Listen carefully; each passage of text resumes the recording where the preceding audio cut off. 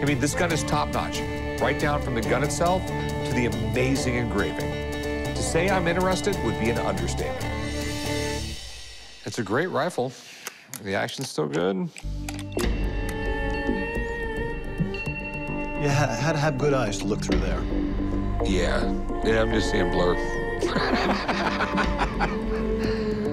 Oh, how much were you looking to get out of it? I'm looking for 41,000. You do have some little condition issues, which mean a big thing on a gun like this. We got a nasty gouge right here. You take a gun like this, you start digging it up and scratching it. It's not dollars that it's going away, it's thousands of dollars that are going away. I'm thinking like 20,000.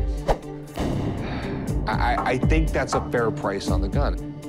It's a big drop from 41. 21,000. I take the gun, I take all the risks. I'm the one who's got to resell it, and you walk around here with money. 28,500. 21,000. That's the best I will go on it. 21,000. I got to make money. 25,000. $21,000. I'm sticking to my guns. Oh boy, the money sounds nice. I think I'll do it.